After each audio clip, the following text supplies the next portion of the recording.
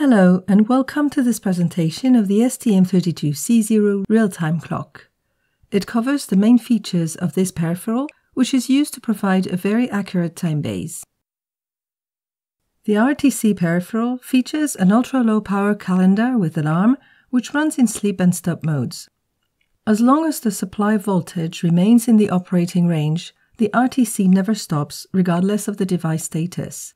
The RTC consumes only 1.13 microamps per megahertz. The hardware calendar is provided in binary coded decimal or BCD format to reduce software load, and particularly when the date and time must be displayed. The key features of the RTC are seconds, minutes, hours, weekday, date, month, and year, provided in binary coded decimal format. Sub-seconds are provided in binary coded decimal format. Add or remove 1 hour on the fly to the calendar in order to manage daylight savings. One programmable alarm, which can wake up the microcontroller from sleep and stop modes. The calendar can be calibrated thanks to a reference clock source, which is the mains at 50 or 60 Hz. A digital calibration circuit allowing compensation of the crystal accuracy with 0.954 ppm resolution. A timestamp function to save calendar contents in timestamp registers depending on an external event. Regarding reset events, the calendar shadow registers and some bits of the RTC status register are reset to their default values by all available system reset sources. The other registers, including the current calendar registers, are reset to their default values by a power-on reset and are not affected by a system reset. In addition, when clocked by LSE, the RTC keeps on running under system reset if the reset source is different from the one of the power on. Here's the RTC block diagram.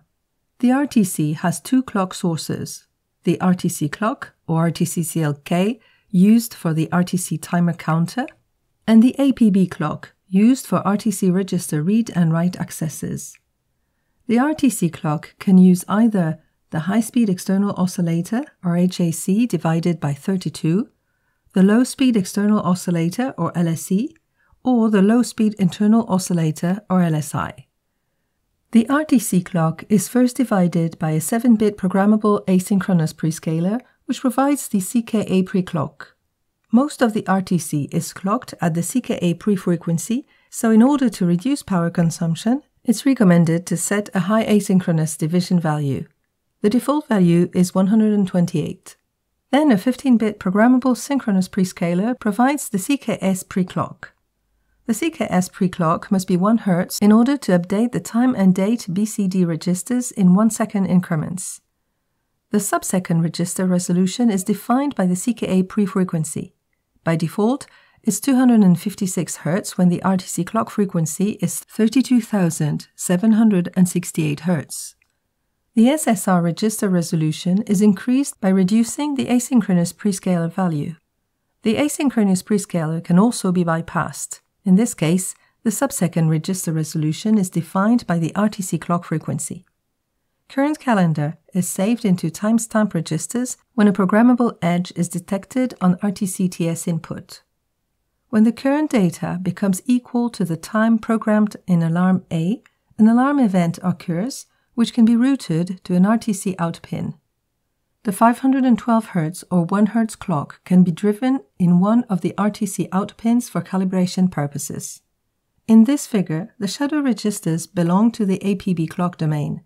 This is explained later in this presentation. Note that RTC out 1 and RTC TS are mapped on the same pin. The RTC is initialized using a safe method. The RTC registers are write protected to avoid any possible parasitic write accesses.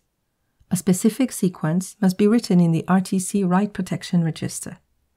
Initialization mode must be entered in order to change the clock prescaler values or the calendar values. The RTC calendar keeps running in sleep and stop low power modes and during reset. Initialization of the time and date registers is performed via their shadow registers, which belong to the APB clock domain. The sub-second register cannot be initialized. Every RTC CLK period, the current calendar value is copied into the shadow registers. The calendar sub-second time and date register's content can be read in two different modes. When the bypass shadow register's control bit is cleared, the shadow registers are read. The advantage of this mode is that it guarantees that all three registers are consistent.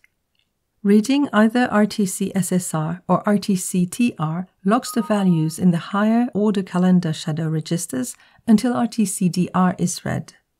The disadvantage of this mode is that when exiting sleep or stop mode, the software must wait for a synchronization delay to ensure that the shadow registers are updated with the last calendar register values.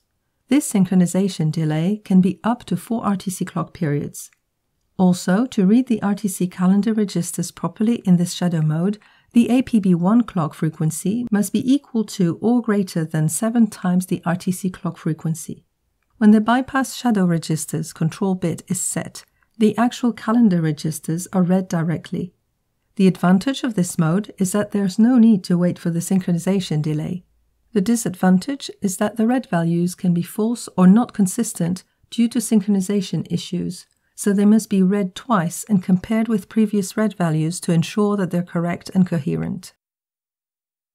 This slide presents the main calendar features. Daylight savings can be managed by software with automatic 1-hour addition or subtraction. The RTC can be synchronized to a remote clock with a high degree of precision. It's possible to synchronize the RTC clock to this remote clock by adding or subtracting an offset to the sub-second register on the fly with CKA pre-clock resolution. This feature is commonly used in RF applications. A reference clock, mains at 50 or 60 Hz, can be used to enhance long-term calendar precision. The reference clock connected to the RTC ref-in pin is automatically detected.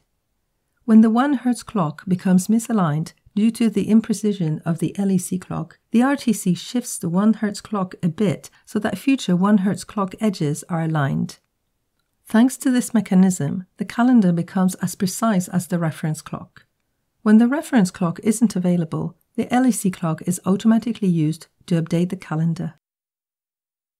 The digital calibration is used to compensate crystal inaccuracy and accuracy variations with temperature and aging.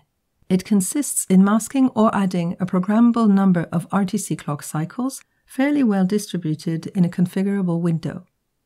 The calibration value can be changed on the fly depending on detected temperature changes, for instance. A 1 Hz calibration output signal is provided to measure the crystal frequency before and after applying the calibration value. The accuracy shown here is the resolution of the digital calibration. The calibration window size is configurable between 8, 16, and 32 seconds. For a 32-second calibration window, the accuracy is plus or minus 0.477 ppm. The total correction range is from minus 487 to 488 ppm. The accuracy resolution scales with the calibration window size. Final accuracy in the application will depend on the crystal parameter precision, temperature detection precision, how often the software calibration procedure is launched, etc. In order to reach the precision of the calibration window, the measurement window must be a multiple of the calibration window. A timestamp function is available. The sub-second, time, and date values are saved in timestamp registers when an event occurs on the timestamp I/O. If a timestamp event occurs while the timestamp flag is set, the timestamp overflow flag is set. In this case, timestamp registers maintain the timestamp of the previous event. The RTC embeds one flexible alarm based on comparison with the calendar value.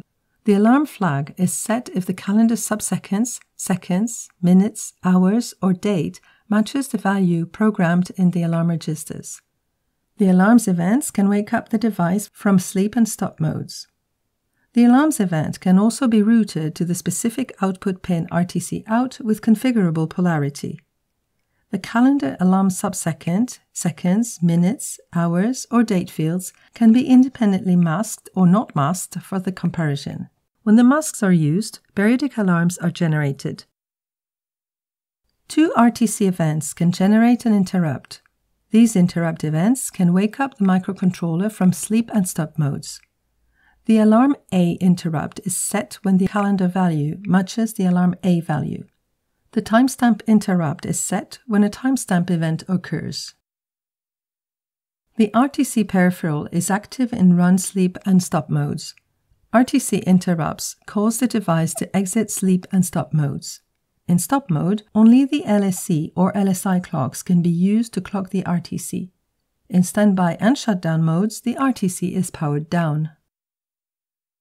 The RTC of the STM32C0 is a subset of the one present in the STM32G0. Here are the features which have been removed for cost and consumption reasons: the second alarm B, the tamper unit, and the backup domain, and therefore the capability of maintaining the RTC active in standby and shutdown modes.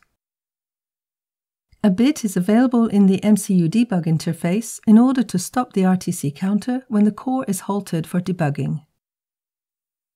This is a list of peripherals related to the real-time clock.